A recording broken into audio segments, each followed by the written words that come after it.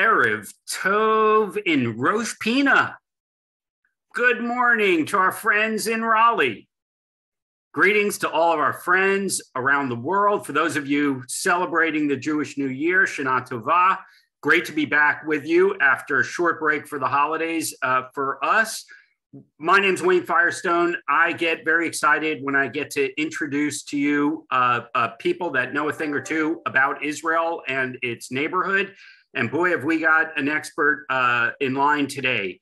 Before we begin and I introduce our guest for today, I want to, as we always do, begin with a little bit of a community building moment and ask for your book recommendations.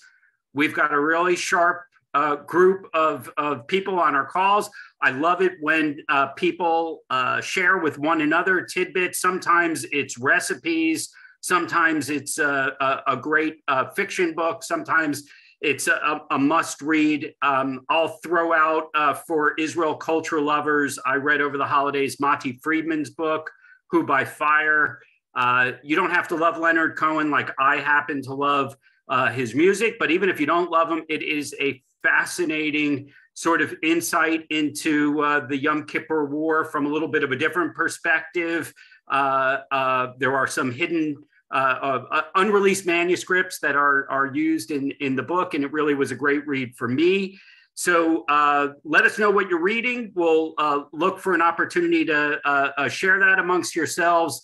And if you're ready for your next book, we've got a few that we could recommend from our guest today. It's a real privilege for me today to have Ambassador Itamar Rabinovich with us talking about his, he's going to talk about a lot of things today. Let me introduce him first just by saying that he's Israel's former ambassador to the United States and chief negotiator with Syria in the 1990s. He is president of the Dan David Foundation. He's president emeritus and counselor to the Israel Institute. He's had visiting appointments at Princeton, Cornell, University of Pennsylvania, University of Toronto, Harvard, a long association with NYU and the Brookings Institute, which I believe was the publisher of his latest book. That is his 12th book, which we're going to start and talk with a little bit about today. But many of us, old timers, some of us with gray hair now, remember him as a faculty member at Tel Aviv University. He's been a faculty member since 1971. I can tell you from personal experience, he was beloved by students and faculty alike, went on to become the president of Tel Aviv University, 1999 to 2007. And in somewhere in that span of time, wrote his 12th book now. This one's called The Middle Eastern Maze.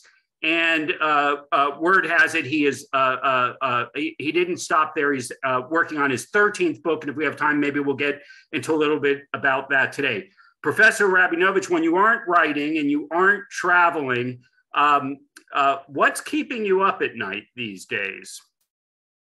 What keeps me up at night today is the domestic crisis in Israel. I think it's the worst we ever had, because it's not just a strife over this or that. It's, we refer to, sometimes they call it just judicial reform, but it's a judicial coup. It's an attempt to seize the state and to transform the state by a radical messianic group to grab power, to eliminate most gatekeepers, to weaken the Supreme Court, and by doing that, to opening the way for turning Israel into a halachic state. It's pretty far-reaching. And even if it doesn't materialize literally, it has already weakened the state. It is, Israel is a patchwork of communities held together by very thin ropes, and it's very easy to disrupt. And they are disrupting. So I would say it's an existential crisis for Israel, or challenge. So for a moment, and I appreciate your candidness and reflection. Many of us are watching this from a distance and from our friends who our experience this week in, week out, and have watched this evolve. But we're not the only ones. The lovers, the Chovevei Tzion of Israel that are watching this show.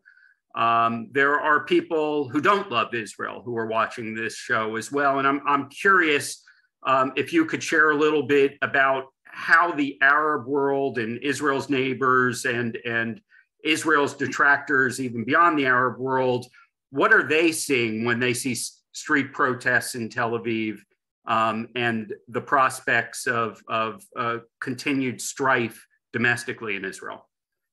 Okay, the radical camp, the pro-Iranian camp, that's Iran and Hezbollah in Lebanon and Syria and Tunisia and so forth, they gloat. They think that Israel is bursting at the seams, that it may be the end of the Zionist dream and entity. They say so. That's one view. The other that you see in the Arab world is actually one of appreciation. Arabs have suffered for a long time from absence of democracy. The Arab Spring of about a decade ago was an attempt to bring democracy to the Arab world. It failed. And they see democracy at work. Yes, there is a government with autocratic tendencies, but there is a healthy civil society that rallied to the defense of democracy. For 40 weeks now, every Saturday night, dozens of thousands, sometimes more than 100,000 people demonstrate in Tel Aviv and in other places. It's pretty impressive. And some in the Arab world are really appreciative of this. Well, I know your perspective on the Arab world is long and deep, both from personal experience and from your own research. Let's talk about the book a little bit and the scope of this period of time, 1948 to 2022. What are the major themes of the opportunities for peace that have, I think we're at the 30-year anniversary of Oslo now. It feels very far away, not only in time, but in substance. What are the themes that you feel the sort of thread lines that mark this period that you've written about? Yeah, so the Arab-Israeli relationship was transformed over these years. It began with a very powerful, resentful rejection of Israel. The Arabs were defeated in 1948. It was very painful and humiliating, and they responded by trying to boycott Israel. Israel was not accepted. And the first breakthrough came in 1979 with the signing of an Egyptian-Israeli peace treaty. Then Jordan came in 1994. Now we have the Abraham Accords. We may have the normalization with Saudi Arabia. So things are changing. First of all, time had its effects. Secondly, many Arabs became tired of the Arab-Israeli conflict, and in a way also of the Palestinians. They've said, we have given you 70 years, 75 years of loyalty and support. We paid for it, sometimes by losing people in war and sometimes in other ways. Enough is enough. We now have to look after our own issues. We have Iran, we have the jihadis. We need to, in the case of the states in the Gulf, to transform our economy from oil and gas economy to a different economy. Israel is a very good partner in all of this, and we want to normalize with Israel. So this is a very important trend. At the same time, the Palestinian issue persists. It persists first and foremost because of people. If you count the number of Israelis and Arabs west of the Jordan, and you include the Gaza Strip, it's basically the same number, almost an even number. So they are there. You cannot ignore that. And something needs to be done about the Palestinian issue. It will not go away. So this is persisting. the role of the United States as Israel's supporter, but also as a peacemaker. The initial role of the Soviet Union as a troublemaker, and their receding later on, the role of China as a new power beginning to play a role on the scene, and so forth and so forth.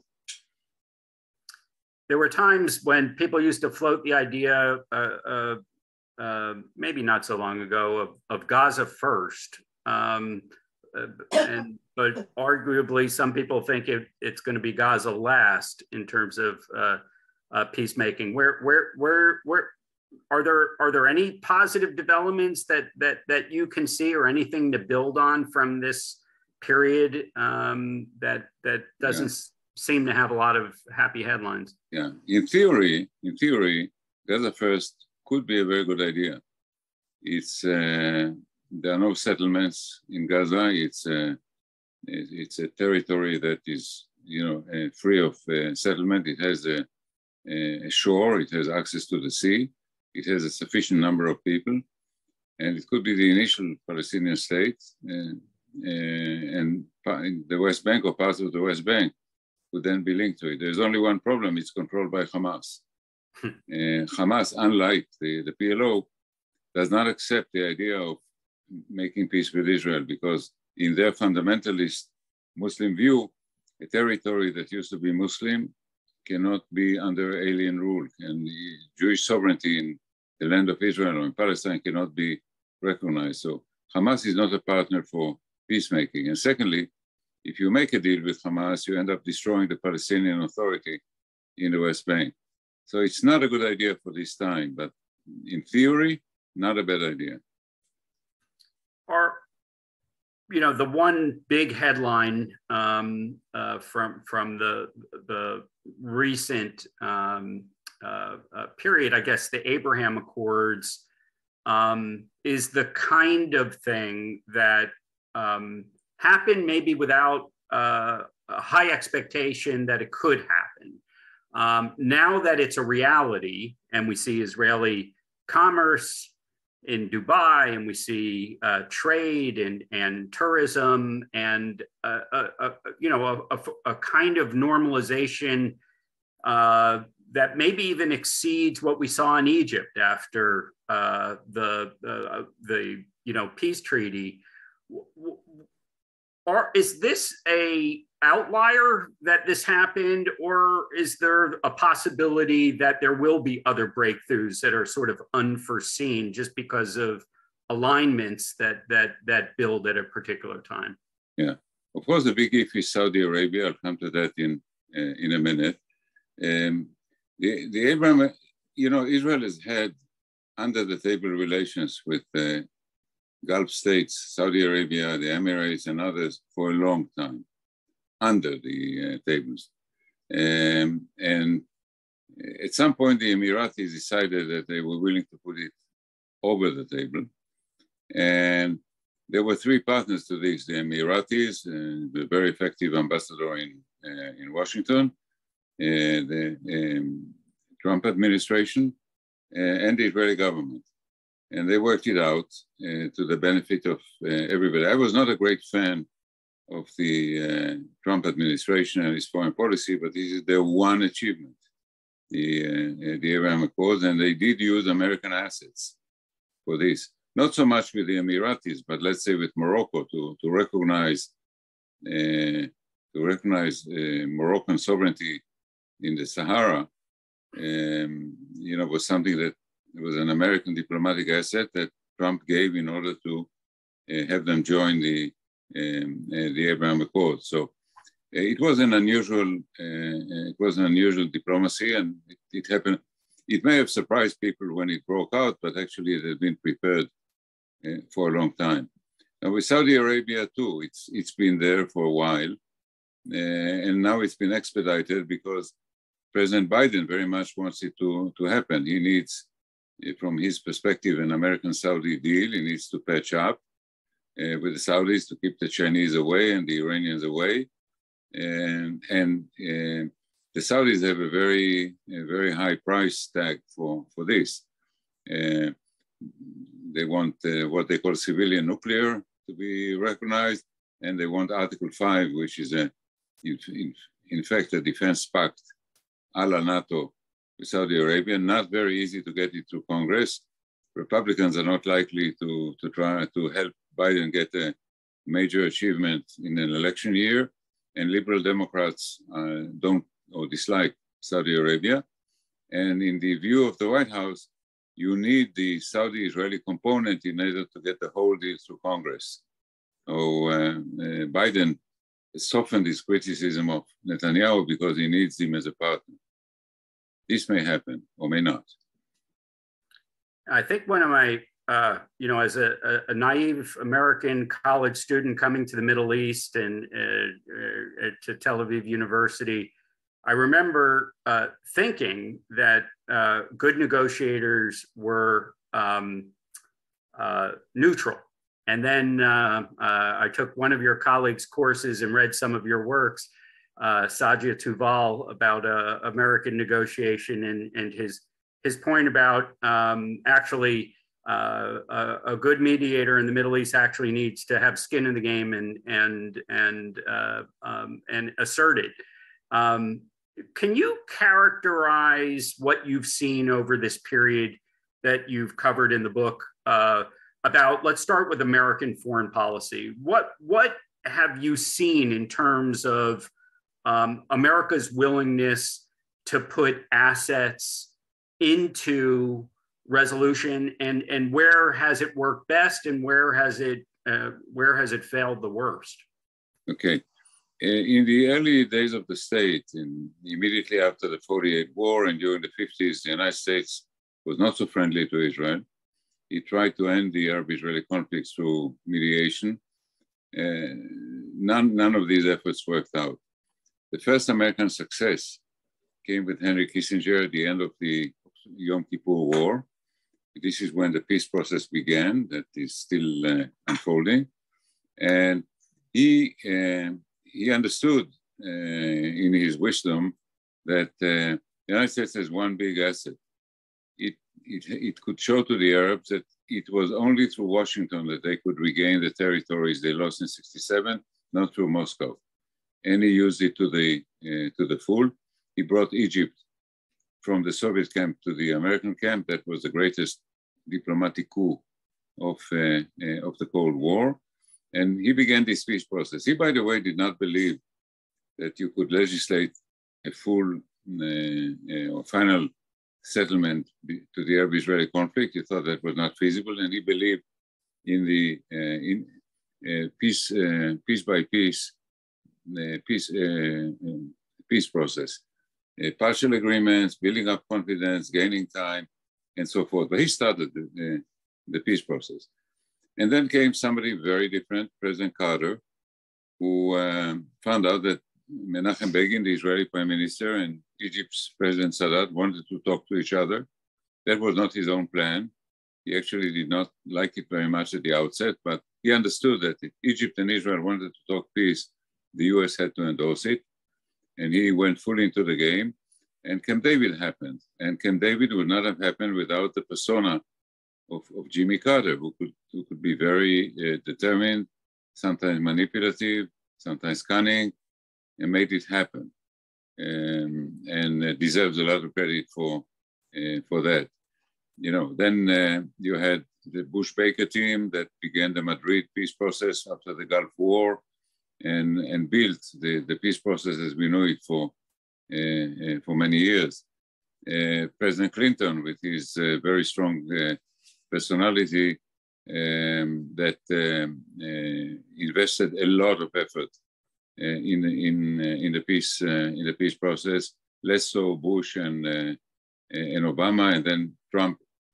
Trump very much wanted to make an Israeli-Palestinian peace because he wanted the Nobel Prize. And he said, as the author of The Art of the Deal, this is going to be the ultimate deal. I'm going to make it. Didn't say it, but meant it, and I'll get the Nobel Prize for it. That did not quite happen. President Biden came into his presidency with a decision not to become involved in Arab-Israeli or Israeli-Palestinian affairs, and ended up, because of what I said earlier, being now in the midst of it.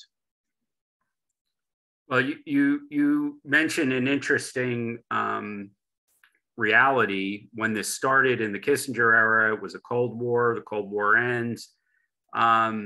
Russia is preoccupied at the moment, but I am curious about China, if there's been any suggestion or interest or how Chinese interests in the Middle East have manifest themselves, if at all.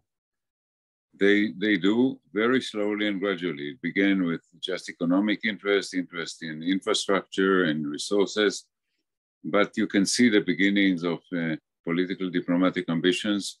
They brokered the deal between Saudi Arabia and Iran, and they became interested in Syria. Syria needs to be rebuilt after the civil war. The West is not willing to finance it. Maybe the Chinese are interested in, of course, getting the control of oil and other natural assets that are in Syria. I think this is the wave of the future. We'll see more and more political, diplomatic, and military presence and activity by the Chinese. And we might as well get into Iran. You referenced it there. Can you give us a broader perspective on Iran today? For a while, it was sort of the singular focus in terms of, not singular, but it was there seemed to be a lot of recognition over even a couple of administrations about the challenge there. Has that diminished any? This recent hostage deal that the United States made with Iran. I know these are very difficult decisions for any government to make when they're trying to release captives. But do you see any signs of change or softening in Iran? Okay. Yeah. Let me. You asked for a broader perspective. Let me try to frame it.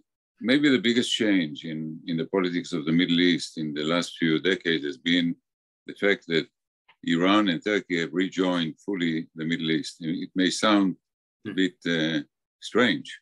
These are two Middle Eastern countries, and these were the seats of two empires that ruled large parts of the Middle East in earlier centuries. But in the 20th century, Turkey was in a phase where it wanted to be a European country and looking to the West. And Iran was very much preoccupied with domestic problems and with fending off the Soviet pressure. So they were not fully manifest.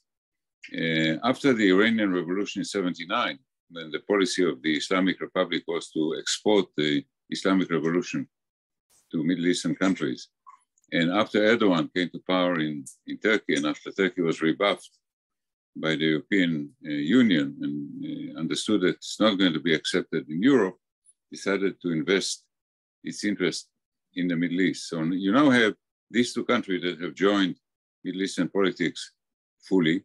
And these are not just two other countries. I mean, these are very large countries, around 90 million, strong economies, sophisticated elites, strong military. And if you look at it from an Arab point of view, very difficult to accept that the three strongest countries in the region are not Arab. There's Turkey, Iran, and Israel. So it's a different Middle East in that regard. Now, within that, the Iranian regime has still not gone through the revolutionary process. You know that revolutions tend to go through cycles, begin with a revolutionary zeal and turmoil, and eventually, at some point, they calm down and a more sedate period comes in. This has not happened in Iran. The Ayatollahs, the clerics, and a very large ruling establishment are there, and they continue to be radical. Now, they also are developing a nuclear weapon. Now, the idea that Iran would be with a nuclear weapon, the combination of this kind of regime and nuclear weapon, is very difficult to digest first of all, by Israel, But now we know openly also about Saudi Arabia. I mean, the very interesting interview that the Saudi Crown Prince, the de facto ruler, MBS, Mohammed bin Salman, gave to Fox News about a week ago, he said, among other things, is that we cannot accept the Saudis to have a nuclear weapon. If they have it, we will have it. So he now joined, it used to be for quite a few years, seemed like an exclusively Israeli crusade against Iranian nuclear. The Saudis and other Arabs kept quiet. Now we have to be grateful to the Saudi Crown Prince for putting it on the table, telling the United States and the international community, if you let Iran become nuclear, we will become nuclear. Now, he didn't say it, but we know that if they end up being nuclear, so will Egypt and Turkey. Now, does the world wants to live with a fully nuclearized Middle East? I don't think so. So the road to Riyadh, will that be a train track? Will that be an airport connection? Will that be some high-tech company in Tel Aviv setting up a satellite office there? What tell us a little about your thoughts on how what are some scenarios in which there could be some gradual either below the table, on the table, rapprochement, or I guess it's just the beginning of relations. What might that look like? You mean Saudi Arabia and Israel? Yes. Yeah. Well, we have a beginning. Just now, there is an Israeli minister visiting. There is a TV journalist broadcasting from Saudi Arabia. Clearly, the Saudis decided to loosen, either because they are preparing for the normalization, or they are in a way building an alibi, saying, "Okay, the United States wanted so much. We have made an effort, and for some reason, maybe it didn't work out." What do you mean by didn't work out? And it's very difficult for the United States to give the Saudis everything they want. And you don't have to delude yourself. If you allow them to develop nuclear, to enrich uranium in Saudi Arabia, quote unquote, for civilian purposes, you know very well that it could easily be converted into military use. And so that's problematic. The second is that to give them a security pact or guarantee the way you gave to NATO countries or to Australia and New Zealand is also not very easy. So the deal could blow up just on that. Now add to this the Israeli component. They will not do it without a Palestinian element. The Israeli government will have to make concessions to the Palestinians. How many concessions? How far do we have to go? I don't know yet. I mean, in the case of the Emirates, all they wanted was no annexation, and that was relatively easy to give them. But I don't know how far they will go. And you have an Israeli government and a coalition government with some very radical right-wing elements in it. I mean, the Smotrich, Ben-Gvir, and so forth, and inside the Likud, who do not want to give the Palestinians an inch. I mean, just a couple of weeks ago, at the request of the administration, the Biden administration, the Israeli government wanted to give them 5 semi-armored cars for police use. And there was a commotion in Netanyahu's coalition.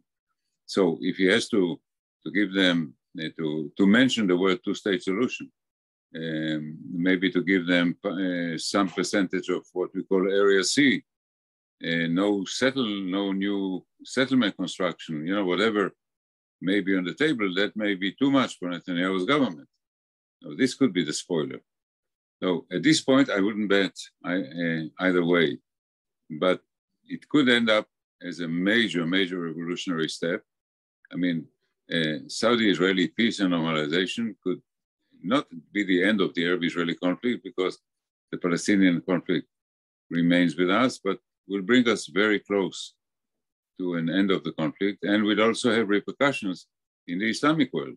Saudi Arabia is a very important Muslim country, and countries like Indonesia, Malaysia have no relations with us, now could have relations with us. So it could be a very important turning point if it materializes.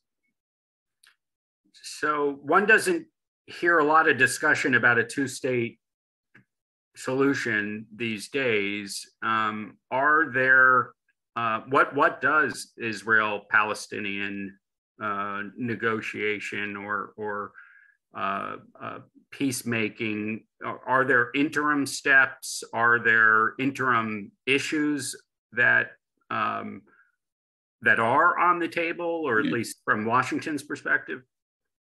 Yes, there could be, and what you call an interim agreement is definitely conceivable, and I know of several plans for such an agreement that have been prepared in think tanks and maybe inside the government, but you need a government that wants it. Now, remember, Smotrich and Ben-Gvir are part of the coalition. It's not that they don't want a two-state solution. They want to annex the West Bank, and openly so. If you or any of our listeners will Google Bezalel Smotrich's decision plan of 2017, you will read in 5 or 7 pages his vision for annexing the West Bank to Israel, in a way creating a one-state situation. So this is not the kind of government or kind of coalition that will make concessions to the Palestinians. Now, you could say, in theory, Netanyahu could make a huge decision and decide, okay, I'm actually willing to give up this coalition, risk my position as prime minister, make the deal, then go for elections and maybe be re-elected by an Israeli public fully enthused by this. I doubt that he's such a risk taker. He very much wants to be safely in his position as prime minister. Why'd you use the imagery of a maze for this current book and the period of time? Do you see any? Is it an enclosed maze? Are there any ways out that you see in the metaphor? It's a maze because it's a very complex region composed of many countries that are very different from one another. Now that we have these normal relations with countries in the Gulf, and I go to the Gulf quite regularly, I see a part of the Middle East that is very different from the Levant, our part of the Middle East, from Egypt, very orderly, very prosperous, and so forth. You always have to remember that 90% of the residents are not citizens. It's only 10% that are citizens, but they are prosperous, very sophisticated elite, very neat. It's one. But if you go to Libya, if you go to Egypt, you go to Yemen, very different countries, each of them with its own problems. There are it's about 6 countries in the Arab world that are what you call failed states. Don't function as a state. Sovereignty is nominal. This is not a healthy situation. So, I mean, not that Europe nowadays presents a very attractive picture, but compared to that, what we see in the Middle East is what I call a maze. Before we get to some viewer questions that have come in, I want to encourage anyone who'd like from the live audience to share with us any questions with our team here. I am curious. We didn't really cover Syria yet, and given I do want to give you some time first to take us back to the historic moments when you were there, and there, like, how close were we to having something that could be sustaining with Syria, and how far are we from that today? Okay, so first of all, you touched a soft spot for me. I mean, it's I won't tell you it's a country I love, because it's not very lovable right now, but I invested many years in studying and researching Syria. It's a country I know very well, and I felt privileged when Prime Minister Rabin invited me to become the chief negotiator with Syria. So the idea that a country that you studied, you could be the peacemaker with was very attractive to me. And actually, there was one moment that I described in some of the books you mentioned before. It was a very dramatic moment when Rabin gave Secretary of State Warren Christopher what we call a deposit. In order to break the logjam with Syria, Rabin gave him a deposit. He said, I'm depositing with you a hypothetical, theoretical, conditional willingness to withdraw from the Golan Heights in return for a peace package comparable to the one that we have with Egypt. And he said to him several times, it's in your pocket. It's in your pocket. Don't put it on the table. He did it in early August 1993, when Oslo was very close to being signed. In my view, that Rabin was not fully happy with Oslo, was a way out of Oslo. Would have preferred the Syria deal first. Unfortunately, Secretary Christopher did put it on the table. And of course, the moment he put it on the table, Assad began to negotiate, to bargain. The souk was invented in Damascus.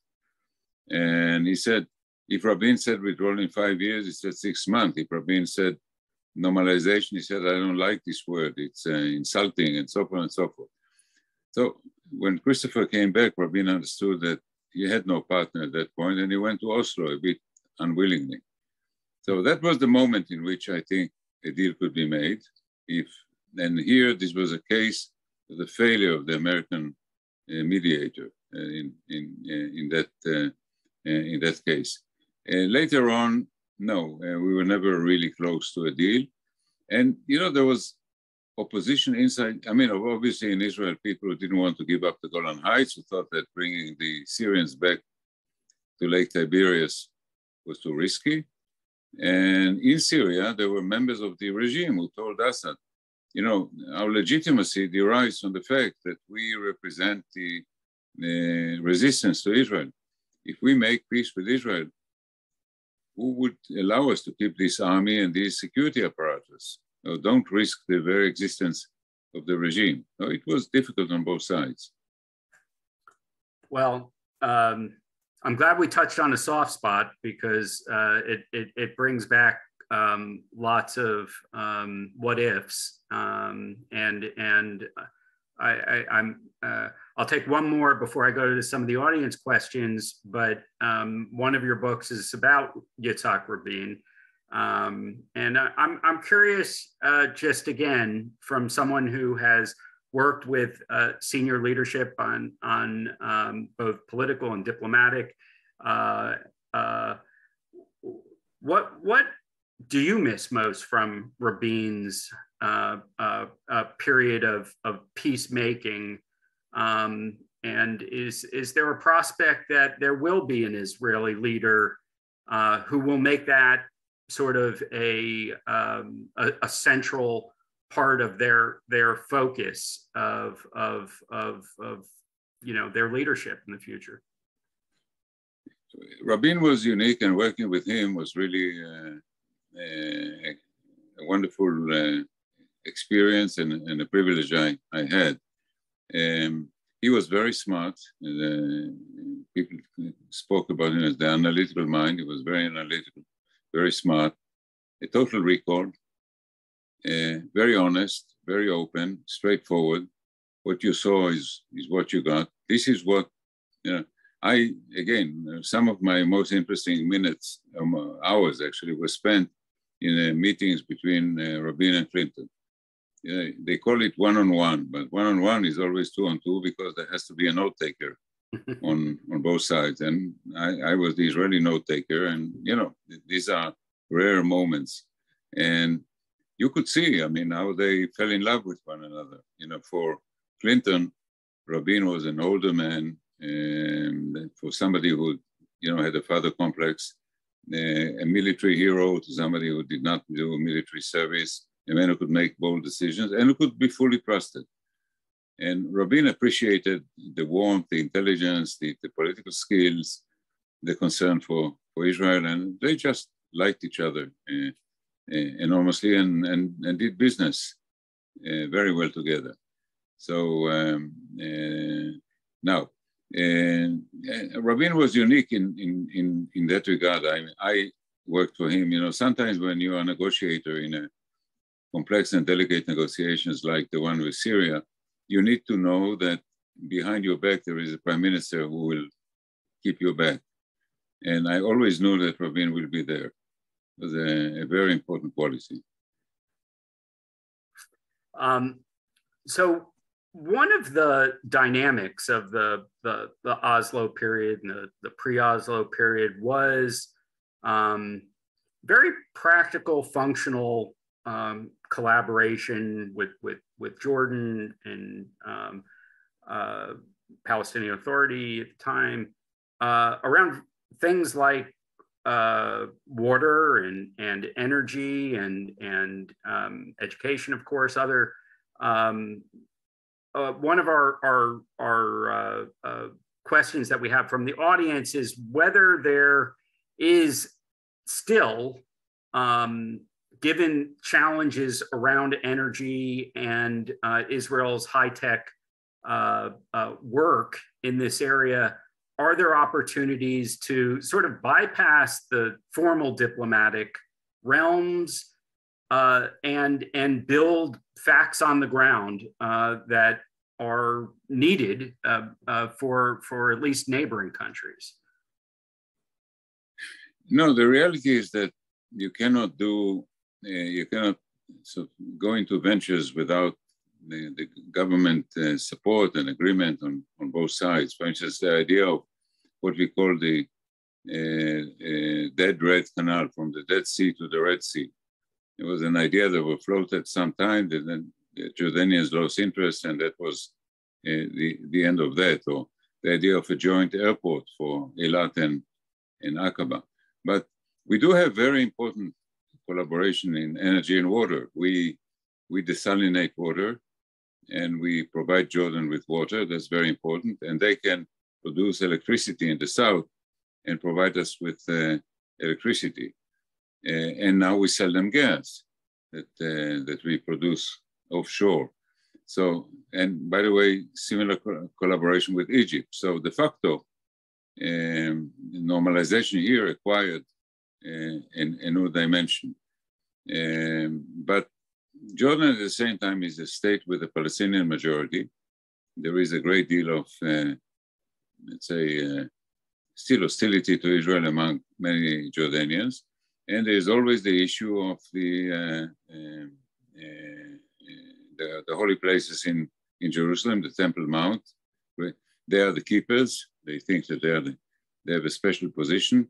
And whenever Israelis go up and pray or sometimes break the rules, there is sensitivity in Jordan, let alone the prospect that a madman would set fire to the Muslim holy places or try to blow them up, as some crazies in the Jewish underground wanted to do at some point. So, you know, it's walking on some very precious ground here. One of our audience members is asking about Lebanon and whether there's any trust with the current prime minister, any common interests that are allowing for some cooperation or. Now, you asked me before about Gaza first, and say something about Lebanon second. It was a cliche in the 50s, 60s that Lebanon would be the second Arab state to make peace with Israel. That they would wait for somebody to be the first, and then they would join in. Essentially a Christian country, moderate, with natural ties to Israel. Unfortunately, it's been totally reversed. It's now a country dominated by Hezbollah. Government is dominated by Hezbollah, and it's became a hostile country. So, unfortunately, I can say that in many respects, Lebanon will be the last Arab country to make peace with Israel. So we were talking a little bit before we went on air about the UN week last week, and obviously there are public speeches and meetings that get reported in the media, but also there's a lot of stuff that happens, or at least has happened in the past. What for you are the big takeaways from the United Nations gathering last week as it relates to the Middle East? Not much, actually. Netanyahu's speech was given on a Friday after many actually left. It's given to basically an empty hall. It was not a speech given to the UN, it was a speech given to domestic audiences in Israel. It was broadcast live. And it was overshadowed by the fact that President Biden, after evading Netanyahu for a long time, since finally gave him a meeting. It was, as I said before, President Biden decided that he needs Netanyahu for his Saudi deal, and he sort of toned down his criticism of and pressure on Netanyahu. So they had what seemed like a good meeting, and it seemed well, it did well for Netanyahu in Israel. That was the important moment of that UN week. And the fact that, let's say, the head of China and the head of Russia were not there. Someone from the audience asked about, is there an opportunity at all with China? And I don't think a lot of people realize that there are, Israeli universities that operate in China. There are Chinese students that you will see at Technion and in Tel Aviv and elsewhere. We can't ignore China, right? And your cautious tone earlier is well taken. Obviously, we have a lot of concerns, but are there some opportunities there too? Yes, there are, but the major obstacle is U.S. opposition. U.S. sees China as a rival. It resented the fact that we gave them a port facility to build a port in Israel, that they bought some important food companies in Israel. Anything that looks like dual use, both military and civilian, the U.S. will object to our trading with China. So that's a big constraint on our relationship with China. Of course, the U.S. comes first, and that's a constraint. There's a question here about COVID in the Arab world. From your perspective, the health issues aside, did you see any either disruption or change in the society? And different countries adapted in different ways to the challenge. How did the Arab countries, if we could speak of them collectively, or the Middle Eastern countries, how did they do in dealing with that challenge? Or was it a blip in terms of their own internal processes? It varied according to the quality of government and administration in any of them. And not surprisingly, the Gulf countries were very efficient in dealing with COVID, and Egypt and Syria were less so. Unfortunately, the population has limited expectations from their governments. So there were another grievance in the countries. I mean, ultimately, vaccination arrived and the issue was dealt with, but it took time and probably too many casualties. So it added a grievance, but not much more than that. Well, low expectations is not a problem in Israel. What do you think, without getting into the politics of it, what do you think from this round of discontent that is being expressed so openly in Israel on a regular basis by a large portion of the populace? Are there silver linings here that you see in terms of we've talked about or you made reference to the vibrancy of civil society in Israel and people from different sectors that are becoming civically engaged. Are there silver linings here? Will this lead to a more organized reckoning of some of Israel's differences that have been sort of, pushed down the road? Yeah. Sometimes when I go practically every Saturday night to the big demonstration in Tel Aviv, and my thought is, where were you on election day when many Israelis went abroad or went to the beach of the people who now demonstrate? Because the election was decided by a very small margin. So Israeli civil society has been mobilized, and it's not going to go away. I'm really not looking at it right now in political terms, but in terms of the welfare of the society. It's good that people are mobilized, that they're not, sort of self-centered, busy just in thinking about career and making money, but have larger goals and aims in mind. And it's impressive to see how many people volunteer, keep at it.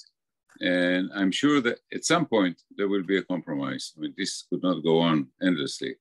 At some point there will be a compromise and life will go back to normal in that regard. But I believe that a significant element of the people who had been mobilized for the protest will remain active in civil and civic life.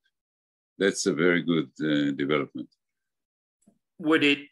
Could you envision a constitutional convention or it may take some other form? Not a full, of course, many complain that Ben-Gurion made a big mistake, that when he did not draft the constitution in the first days of the state, he decided that given the religious issue and the issue with Arabs, it was too complicated and he left it for another time.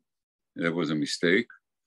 I don't think it's feasible now, but what can be done and needs to be done is the one important law regulating the issue of the justice system. For instance, much of the debate, to the extent that you followed it, has to do with the issue of basic laws. What is a basic law in Israel today? It's just a law that is passed in the Knesset, and they add to this the term, this is a basic law. It's meaningless, except that it's called a basic law. There has to be a stipulation that will say a basic law is a law that governs a major issue in the life of the state. It has to be passed by a majority of 70, 80, or whatever. Out of the 120 can only be changed by a majority and so many. And then it has the validity of a basic law. And then the idea, as it crystallized in the 50s and then on, was that instead of drafting a constitution, we should just pass a series of basic laws that together would form sort of a constitution. And I think that is feasible, but we're not there yet. One of our viewers is asking about, in the context of the potential route to Saudi normalization, about the concessions that Israel is being asked to make as part of that deal. Our questioner wants to know, will the Palestinians have concessions that they will have to make in some kind of reciprocal way in order to advance this Saudi path, let's say? Yeah. For instance, they will have to accept something that they actually committed to in Oslo. That's to fight terror vigorously, to stop incitement, to clean their textbooks from anti-Israeli rhetoric. Yes, definitely, a two-way street. Ambassador Rabinovich, we've spent a lot of time on book number 12, but give us a sneak preview of book number 13. Okay, Lucky book 13. number, yeah, book number 13 will deal with the relationship between the state of Israel and its Arab citizens. It's almost 2 million citizens of Israel are Arab, and what we used to call Israeli Arabs, now they want to be called Israeli Palestinians. About 80% of them, I think, are interested in finding a modus vivendi with the state. About 20% remain hostile to the state. The state has not done its utmost to reach out to them, and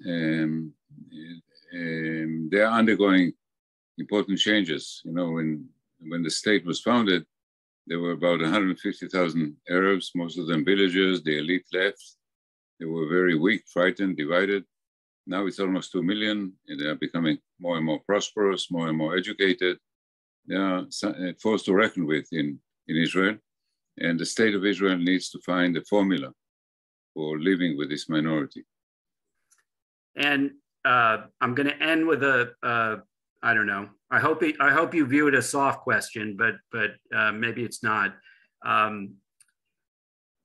If there's a book 14 and you got to choose the book you really wanted to write after your illustrious career, what would be the book you would love to write? Forget the publisher, forget the audience. What's the book you would love to write that you haven't been able to write yet? Well, the first and only biography I wrote was of Rabin in the series Jewish Lives that Yale Press is publishing. I expressed an interest in writing the biography of Menachem Begin. Fascinated by his personality. I grew up in, my late father was one of his supporters. I was not. But his transformation when he became prime minister was always intriguing. And that's a book I wanted to write. I was told by the series that no author is allowed to write more than one book in the series, so I abandoned it at that point. But this could be book number 14. Wow. All right. Well, you don't have to, or to the audience, you don't have to wait around.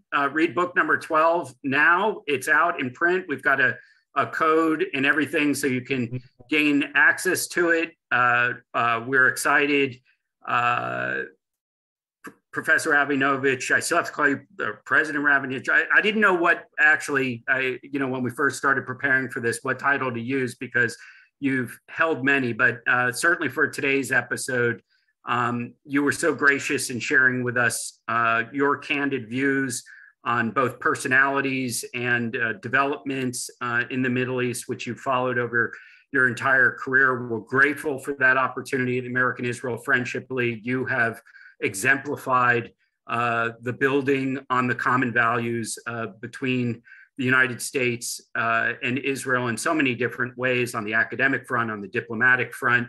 And we're grateful to have your insights and your wisdom and perspective on both history and current events, and even a peek into the future a little bit. I think that for me gives us great hope as we recognize that not all our developments get to happen as quickly as we want. Certainly not in the Middle East by the Western patient standard, but we'll try to be a little bit more patient maybe this year, and continue to look for new developments. In the meantime, some of the best chefs in the world happen to come from Israel. So if you're looking for something really great to make with a little bit of an Israeli flavor, next week we are focused on the pomegranate. So October 1st on Sunday, come visit with us and learn how to make some great dishes with Chef Nir Zuk in Tel Aviv, doing some really great creative things with the pomegranate. We're looking forward to that. We're also looking forward, save your date, November 27th, Pierre Hotel in New York for our annual Partners for Democracy dinner. We're honoring a great institution, Israel Democracy Institute, and Yochanan Plessner, as well as the head of the Marcus Foundation and co-founder of Home Depot, Bernie Marcus. It'll be a great opportunity to bring together and celebrate democracy in a way that this organization has been doing for over 50 years and continues to enjoy having people like yourselves show up week in, week out for the many different aspects of Israel that aren't always the focus of the media or other attention. We're trying to do this in sort of a Hamish way and from people's houses to one another. We really appreciate the opportunity to share together. So thanks again, Ambassador Rabinovich. Shana Tova to everyone. Have a wonderful holiday period for those of you continuing to celebrate the holidays, and we look forward to seeing you again on Sunday. Thank you. It was great being with you, Twain. Thank you.